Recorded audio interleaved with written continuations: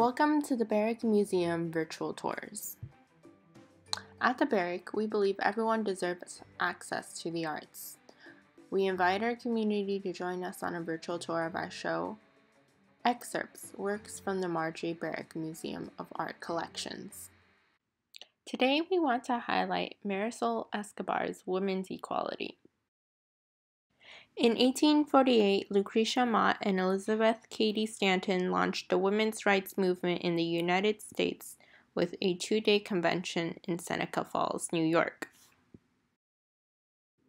When the Lorillard Tobacco Company approached Marisol Escobar, known anonymously as Marisol, with a request for a print to mark the 1975 U.S. bicentennial, the artist responded by commemorating the partnership of the two women with a lithograph.